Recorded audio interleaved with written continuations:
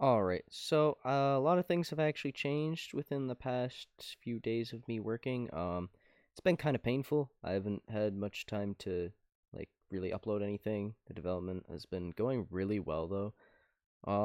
We added a few things, so now when using abilities, you cannot open your skill menu for while abilities are active or you're in combat. So skill menu is now disabled if you're in combat.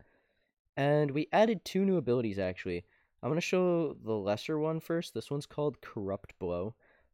It's pretty unique compared to the other sword skills as it can actually cause explosions to happen and it inflicts some wither.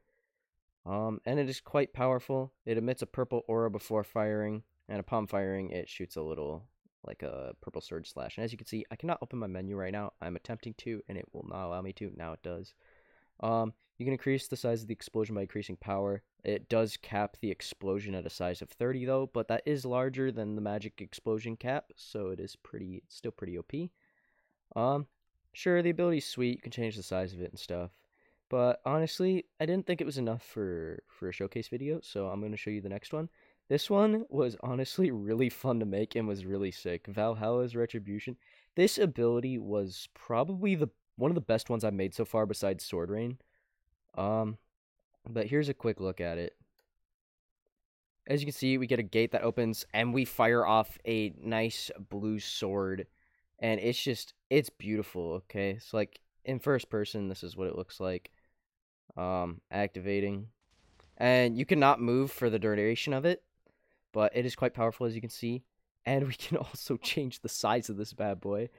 So like say we want size of 4. Oh my gosh, just absolutely massive. Just slices through that pig. As you can see, it's also fairly unique as it does cause explosion damage as well. So compared to other abilities, it's actually really, really sick. But we can also increase the explosion by increasing the power, and then the skill output will also increase the AoE. So you can create like something quite powerful here. And as you can see, we won't take any damage from it as it is our own ability. So it doesn't inflict any damage to the player with that explosion, which is pretty nice. Took a while to get that to work properly. And of course the biggest size 5. Although I have not figured out a way to change the size of the gate. It is an animated entity and it is kind of difficult to change the size of the gate. But here's what the gate looks like upon activation and what the player will look like, and then it will activate. Um, honestly, absolutely magnificent. I love the look of it, how it works. It worked better than I thought it would. This thing was a pain to animate. I'm gonna be honest with you guys, but I hope you guys enjoyed that quick little sneak peek for the day. And I'll see you when I add the final two abilities, or no, the next one, and then the final one. Yeah, you'll get to look forward to those.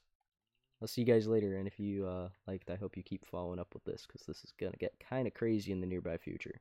Anyways, peace out.